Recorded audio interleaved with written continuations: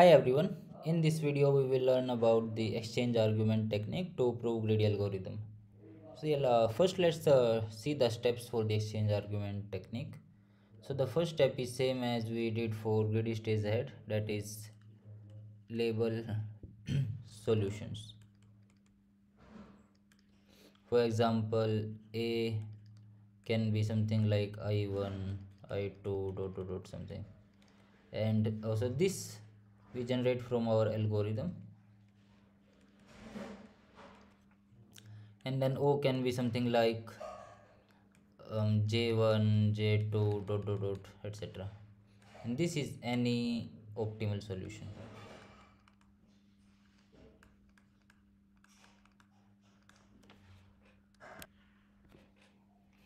So the first step is label solutions. Second step is, here we show that A and O are different in some way. We show that A and O are different in some way. Maybe some element is in A but not in O, or vice versa, or maybe the order of elements in A is different than in O. Anything like that. We just show that A and O are different in some way. And the third step is, we follows the exchange argument trick. Exchange argument. So here we show that by changing or exchanging some elements in A or O, we can like move from O to A. So we generally move from O to A by exchanging some elements in O.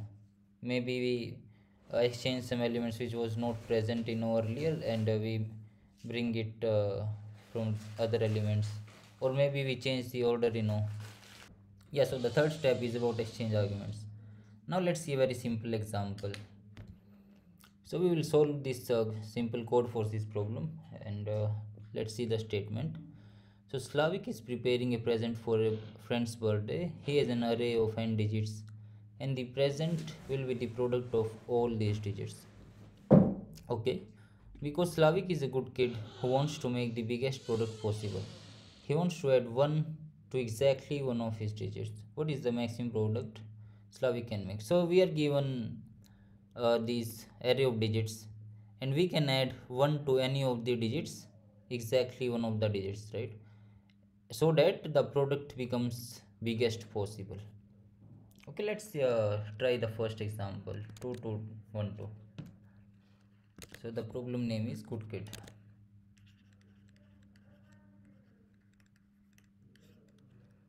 So we are given 2212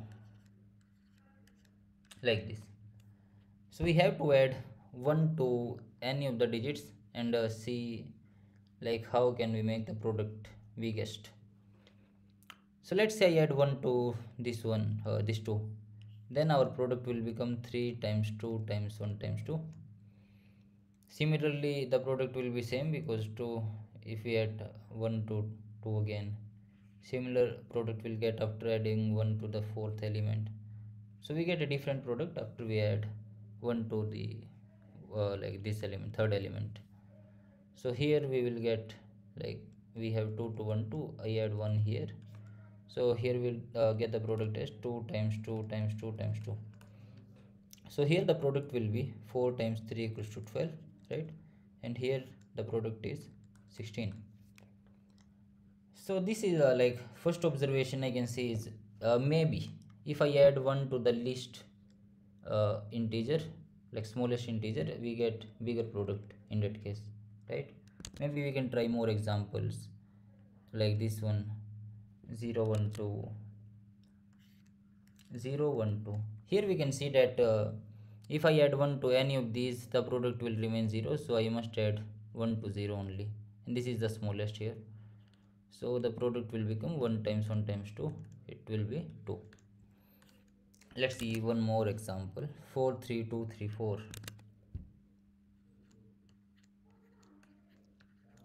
Let's say I add 1 to 4, then product becomes 5 3 2, 3, and 4. If I add 1 to 3, the product becomes 4 times 3, sorry, 4 times 4, 2, 3, 4. And I can add 1 to 2 also. Let's try this for 4, 3, 3, 3, and 4. So if we see that in all of these 3, 4 is constant, let's remove these from all three, and then let's compare these two first. So in these two, so the 2 is constant, right? We can remove 2. So 5 3 is a 15 and 4 4 is a 16, so it is bigger, this one. So if we add 1 to a smaller number, it gives us bigger result, as far as I can observe here. But if we compare these two, let's see what happens. So in the upper one we had 4 4 2 3 4, and here we have 4 3 3 3 4. So we can see 3 4 are same, we can cross those, and then we see 4 is same, and then we see the product 4 2 is 8, 3 3 is 9. So as far as I can observe here, I can see that when we add 1 to the smaller number, we get a bigger product, right? So let's try to prove this with exchange argument.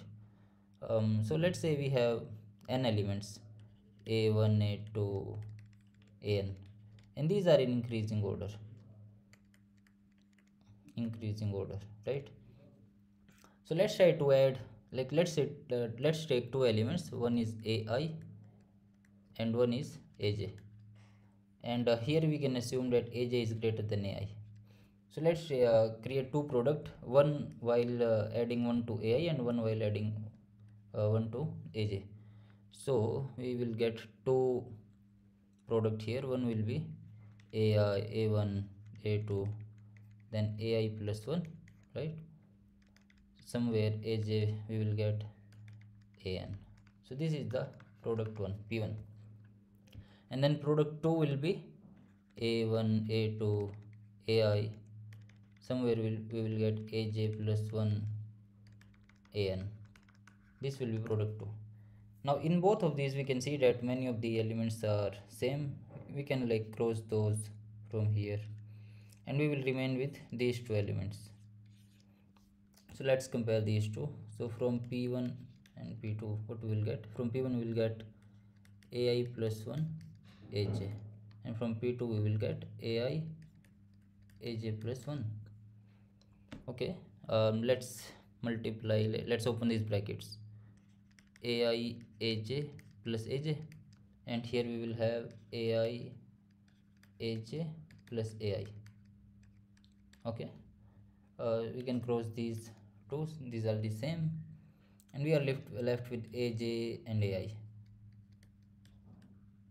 and we already established that aj was greater than ai. So here, from here we can say that p1 is greater than p2. So whenever we add 1 to the smaller number, we get a greater product. So this is like how exchange argument works. This is a very simple case, so here we didn't do much. Yeah, but this is all about exchange arguments, and we will like see more examples, more we'll solve more problems based on exchange arguments. So stay tuned for the upcoming videos and subscribe this channel for the latest content. Thank you.